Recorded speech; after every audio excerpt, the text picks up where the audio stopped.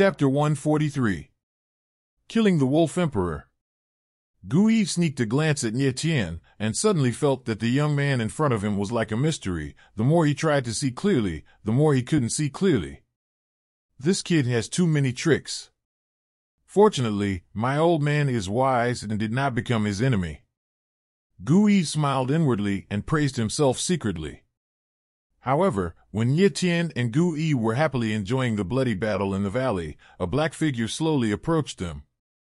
Thousands of meters away, a huge black figure sprinted silently in the night, like a ghost, blending into the night. This figure was running toward the direction of the valley, and it was coming toward Nie Tian. In the blink of an eye, the galloping figure was less than 100 meters away from Nie Tian and Gu Yi. But the figure stopped suddenly at this moment. Its huge body was hidden in the tall bushes, and it began to approach Nie Tian and the others secretly step by step. When it was less than 20 meters away from Nie Tian, the latter finally sensed the danger. Murdering intent. Almost instantly, Nie Tian suddenly felt a cold killing intent coming from behind, and his expression changed immediately. Ah!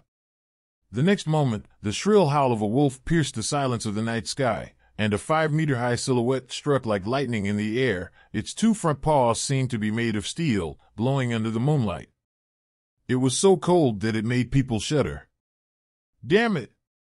Gu Yi turned his head abruptly, seeing the giant claw stabbing toward him. His voice shrieked in fright. In a critical moment, Nie Tian calmly stabbed Jian Zhu Tianjian, and the sword blow diffused, illuminating half of the night sky. Dang! Jian Zhuetian stabbed the giant wolf's steel claws, and there was a sound of metal and stone colliding. Nie Tian felt a huge force coming from his arm, which almost knocked his long sword out of his hand. Withdrawing back, Nie Tian rolled on the ground, very embarrassed, but escaped the fatal blow of the giant wolf. Gu Yi gave shocked, but fortunately, Nie Tian reacted quickly enough. Otherwise, the two of them would have lost their skins if they didn't die. At this time, the two had a chance to take a good look at the creature that attacked them. This is a giant wolf, more than 5 meters long, with black and shiny hair, a triangular head like an iron vertebra, and 2 fangs exposed outside the giant mouth, giving people a full threat. Nima, this is the real King Wolverine. Nie Tian swallowed and cursed angrily. The spirit beast in front of him is none other than King Wolverine. Wolverine is a 3rd-order spirit beast, and Wolverine Emperor's strength is close to that of a 4th-order spirit beast, possessing combat power comparable to that of a 9th-level warrior in Vientiane. Stinky boy, it must be your wolf howl that attracted the Wolf King. Gu Yi gave Nie Tian an angry look and said angrily. That's right, the Wolf Emperor was attracted by Nie Tian's wolf howl just now. Woo! The Wolf Emperor bared his fangs, drooled, and let out a low growl, staring at Nie Tian with red eyes, as if to say, did you pretend to be the Wolf Emperor just now? King Wolverine's spiritual intelligence is very high, otherwise, he wouldn't have sneaked up on Nie Tian just now. It knew that the person posing as itself just now was Nie Tian, so it locked him as the first target to kill. Gu Yi was keenly aware that the Wolf Emperor seemed not interested in him, so he couldn't help but smiled and said, Boing yeah, you caused the trouble, you can handle it yourself. Don't worry, Gu Yi can just watch from the sidelines. Nie Tian smiled lightly. It was time to let Gu Yi know his true combat power. Little wolf cub, do you think that you are afraid of yourself because of your size? Nie Tian smiled. His body energy was in full swing, and Jian Zhu Tianjian shot out a dazzling sword blow. Sensing a hint of threat, the Wolf Emperor took a step back subconsciously. Sword pours into the night. In just a split second, Nie Tian raised his hand to attack, and a 5-meter-long sword blow suddenly blasted out, forcing the Wolf Emperor to retreat again and again. It's Nie Tian! There was a scream in the valley, and Shang Mingyu sensed a familiar sword energy. When he looked up, he happened to see Nie Tian and the Wolf King fighting. At this time, the valley was already stained red with blood. The corpses of a dozen Wolverines were lying on the ground, and the remaining dozen Wolverines had already been killed red-eyed.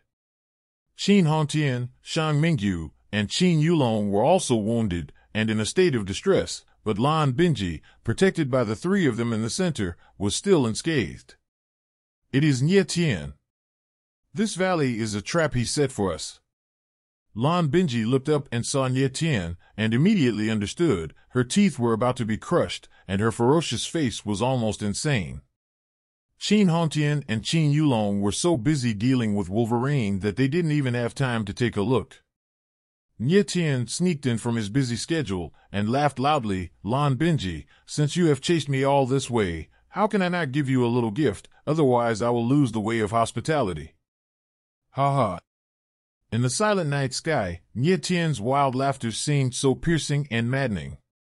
Lan Binji's face was gloomy, the veins on his handsome face were bulging, and his whole body was like a ball of fire, ready to burn if touched.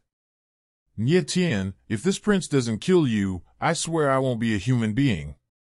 Lan Binji roared up to the sky, and his hoarse voice rolled out, showing how angry he was. Gu Yi listened to both of them's words. He couldn't help being taken aback, and asked, "The kid in the valley knows the Blue Cloud royal family, right?" Nie Tien laughed maniacally while dealing with Wolverine King. "What kind of bullshit royal family? It's just a mad dog eager to die." Nie Tien has never put Lan Yun, the royal family, in his eyes, let alone Lan Binji.